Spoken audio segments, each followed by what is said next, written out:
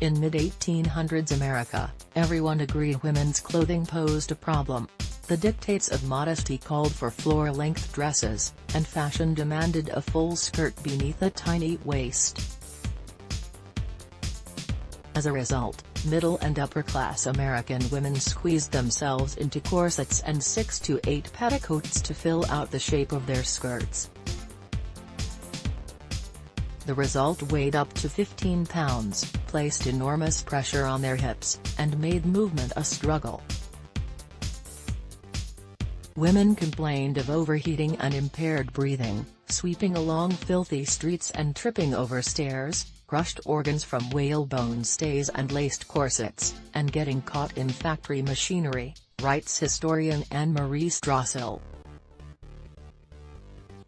Doctors worried the outfits might cause health problems for pregnant mothers, and the press regularly lampooned the style of the day, with cartoons showing assorted garbage getting caught in women's sweeping skirts.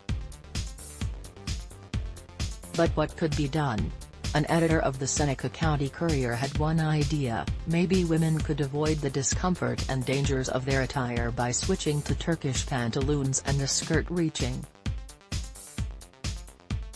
a little below the knee. The editorial, written in February 1851 by a man who had previously opposed the women's suffrage movement and the 1848 Seneca Falls Convention, drew the attention of one feminist. Amelia Bloomer was herself an editor of the first women's newspaper, The Lily.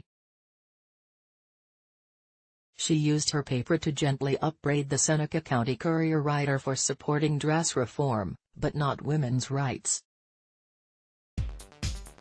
At almost exactly the same time, Bloomer's neighbor, suffragist Elizabeth Cady Stanton, received a visit from her cousin, Elizabeth Smith Miller, who was wearing the very outfit Bloomer had just been discussing in the press.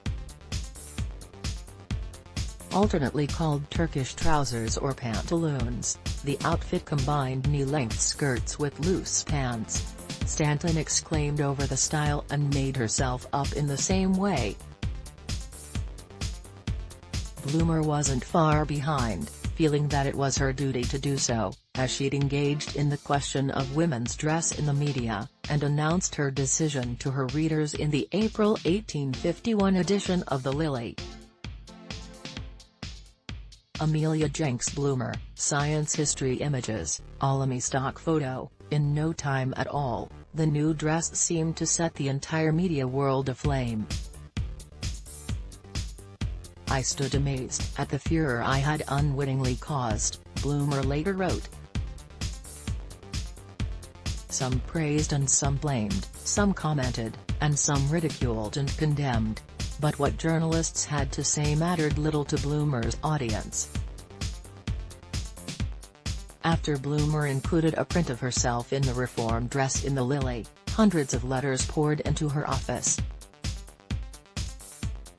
As soon as it became known that I was wearing the new dress, letters came pouring in upon me by hundreds from women all over the country making inquiries about the dress and asking for patterns, showing how ready and anxious women were to throw off the burden of long, heavy skirts, she wrote. Soon after the dress controversy erupted, The Lily's circulation rose from 500 per month to 4,000. And with the explosion of interest, Bloomer's name was soon inextricably tied to the trend, despite her protesting that she wasn't the originator of the style. Soon adopters of the new look were Bloomerites or practitioners of Bloomerism, or, more simply, wearing bloomers. But it wasn't long before the tide of public opinion turned from bemused comments to vitriolic ones. The women experienced a lot of harassment, says Amy Kesselman, a scholar in women's gender and sexuality studies at SUNY New Paltz.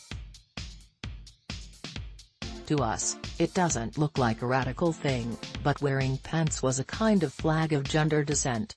Activist Angelina Grimke expressed her irritation at the level of disapproval, writing, "If the bloomer costume had come from a Paris milliner it would have been welcomed in Boston, New York, and Philadelphia, but as it is the only dress which has ever been adopted from principle, from a desire in woman to fit herself for daily duty, as it is the outbirth of a state of mind which soars above the prevalent idea of the uses of woman, therefore it shocks the taste."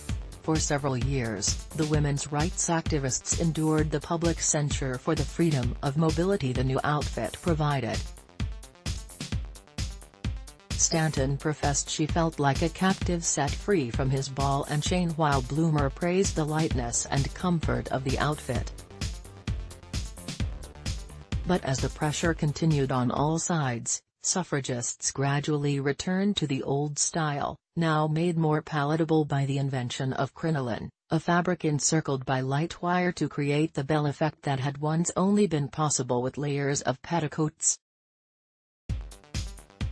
Bloomer, center, introduced Susan B. Anthony, left, and Elizabeth Cady Stanton, right, in May 1851, as depicted in this sculpture in Seneca Falls, New York. Here, both Bloomer and Stanton are wearing bloomers. Dennis MacDonald, Alamy stock photo.